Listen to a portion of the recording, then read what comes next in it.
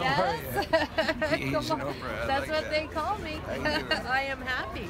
And I'm reporting here live from the City Gala steps of Walt Disney Hall. We just finished the red carpet interview with Quincy Jones, and now I have a fabulous looking man who just tried to walk by the Asian Oprah.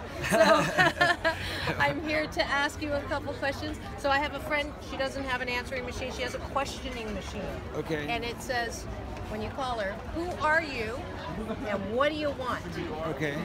Who are you and what do you want? I thought you wanted me to ask you that. No, Oh. I'm asking you that.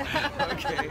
I think Who people, am I? well, I can't tell with the I'm just a wandering spirit in a world full of positive souls, looking for other enlightened beings to make positive change on this earth. That's me.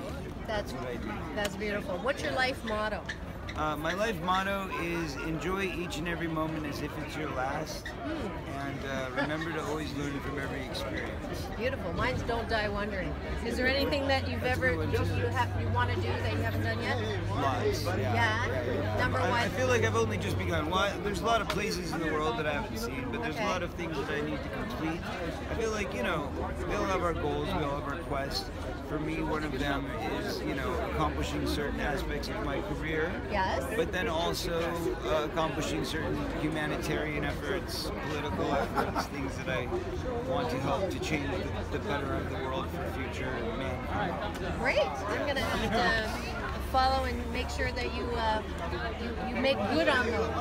Well, that's the plan.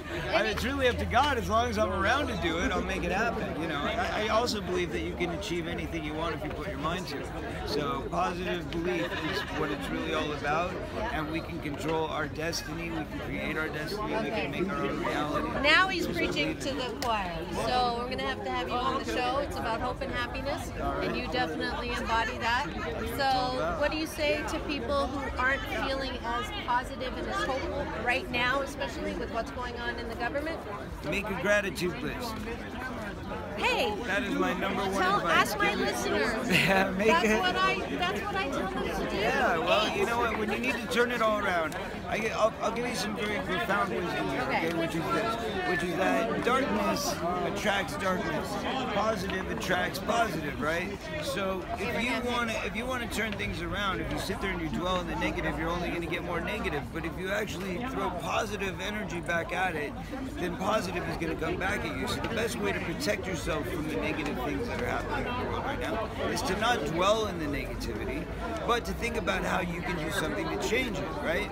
And the best way to get into that mindset when you're depressed is to make yourself a list of all the things that you have to be grateful for. So, when you wake up in the morning, go, hey, what do I have to be grateful for today? Because no matter how bad your life seems, there's always somebody out there that's got it a lot worse. I promise you that. You sound like you listen to my show. I've never heard your show, but it sounds like I need to. But you're going to be on my show. So the last thing we do is do a peace in, peace out for you. All right, sounds good. So all right. peace in, peace out. Peace out. Brian Corbin, peace on and Dr. love. Marissa. Thank you. Thank you.